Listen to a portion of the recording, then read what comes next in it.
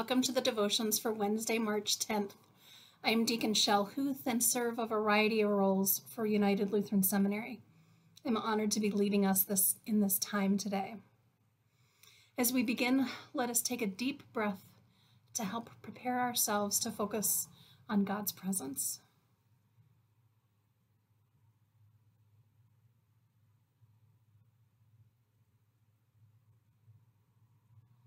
O Lord, open my lips, and my mouth shall proclaim your praise. Glory be to God, and to Jesus, and to the Holy Spirit, as it was in the beginning, is now, and will be forever. Amen. Let us pray. Gracious and holy God, give us diligence to seek you, wisdom to perceive you, and patience to wait for you. Grant us, O God, a mind to meditate on you, eyes to behold you, ears to listen for your word, a heart to love you, and a life to proclaim you, through the power of the Spirit of Jesus Christ, our Savior and Lord. Amen. A reading from Psalm 84. How lovely is your dwelling place, O Lord of hosts! My soul longs, indeed it faints, for the courts of the Lord. My heart and my flesh sing for joy to the living God. Even the sparrow finds a home, and the swallow a nest for itself, where she may lay her young. At your altars, O Lord of hosts, my God, happy are those who live in your house, ever singing your praise. Happy are those whose strength is in you, in whose heart are the highways to Zion. As they go through the valley of Baca, they make it a place of springs. The early rain also covers it with pools. They go from strength to strength. The God of gods will be seen in Zion. O Lord God of hosts, hear my prayer. Give ear, O God of Jacob. Behold your shield, O God. Look on the face of your anointed. For a day in your courts is better than 1,000 elsewhere. I would rather be a doorkeeper in the house of my God than live in the tents of wickedness. For the Lord God is a sun and a shield. God bestows favor and honor.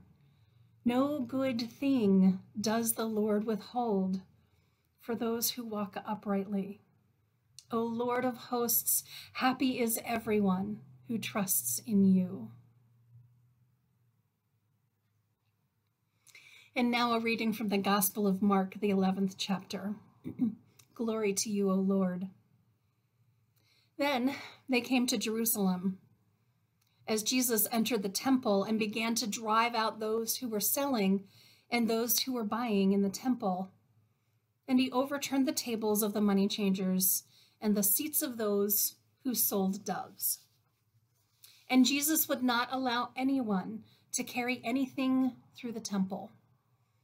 He was teaching and saying, "Is it not written, 'My house shall be called a house of prayer for all the nations'? But you have made it a den of robbers." And when the chief priests and the scribes heard it, they kept looking for a way to kill Jesus, for they were afraid of him, because the whole crowd was spellbound by Jesus' teaching. And when evening came, Jesus and his disciples went out of the city. This is the gospel of our Lord. Praise to you, O Christ. Grace, mercy, and peace to you from God, Jesus, and the Holy Spirit. Amen. Our psalm today invokes much feeling because of our lack of being able to gather at our places of worship. Even this daily devotion is most likely being watched from your home as we continue to live in a pandemic. The yearning to gather together and be with one another is innate in us as human beings. I recently read a post on the ELCA Facebook page where a daughter was pleading with the ELCA to open the churches because her 90-something-year-old mother just wants to be in church. She yearns for it. Or as the psalmist writes, "My soul longs, indeed it faints, for the courts of the Lord." As we continue living in this pandemic time with hopes of being vaccinated sooner rather than later, we want to rush to be together. Our innate desire. I feel the same pull and desire. I miss the collective voices in prayer and confession.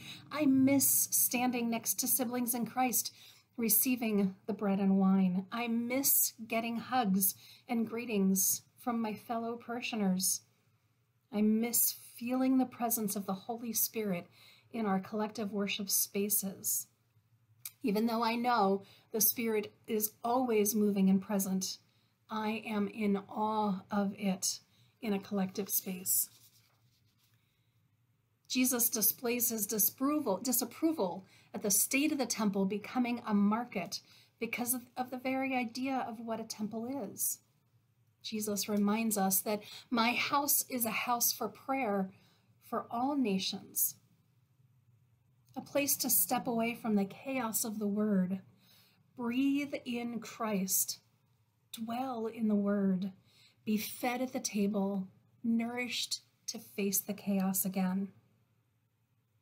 As we dwell on these words from the psalmist, let it be a balm to our weary souls who have missed being collectively together in the same physical spaces to proclaim God's love, confess our sins, receive reconciliation and forgiveness, be fed at the table, nourished to go out into the hurting world to share that love of God with all we meet. Even though we are weary and tired, we have this constant with us: God's love for all humans. All humans. This message is one we can continue to share even from 6 feet apart or across our screens. Hang in there, fellow humans. God is with us. Share that message of hope with this hurting world. Amen.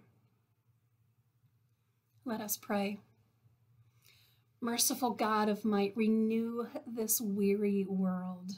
Heal the hurts of all your children and bring about your peace for all in Christ Jesus, the living Lord. Especially we pray for those who govern. May their decisions be made to offer fullness of life to all. To those who work for peace and harmony, may we all take up this mantle. To those who strive to save the earth from carelessness and destruction, may we see the devastation being caused and work to rectify it. Those who offer care to the hurting and sick, may we all see that as work for us to do. God of grace, you are our protector and our God in whom we trust, regardless of our worldly status or influence over others. We come in humility before you, a forgiving God, and acknowledge that it is only in your presence that we can find life's balance and perspective, and that only in your holy presence we can know true acceptance and our true home.